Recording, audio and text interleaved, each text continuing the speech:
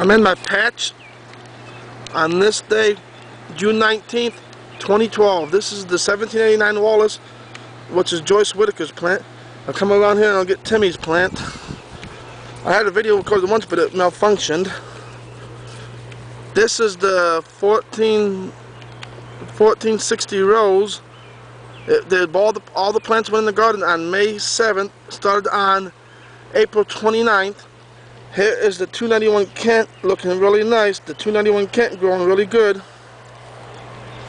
Come around, I'm going to film my plant. Here's Joyce's plant again. Come around to get mine.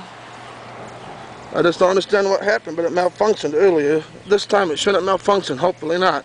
Here's the 580 Whitaker from the side of it.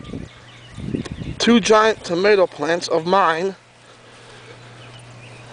Here is my plant from the front of the plant, my 580 Whitaker. That is my 580 Whitaker. That red bucket there, or 55-gallon can, is protecting it from burns.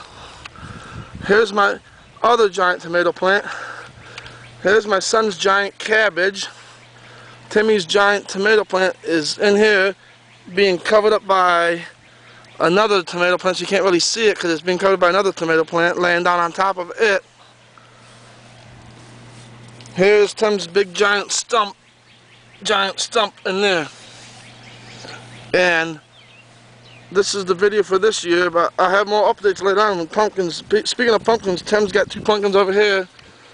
One will be pollinated tomorrow. There is one pumpkin to be pollinated tomorrow morning. And you got another one in the tip there to be pollinated in 3 or 4 days. That's all I'm going to have for now. Back to the 291 Kent watermelon plant. That's the 291 Kent watermelon plant. Have more for you later.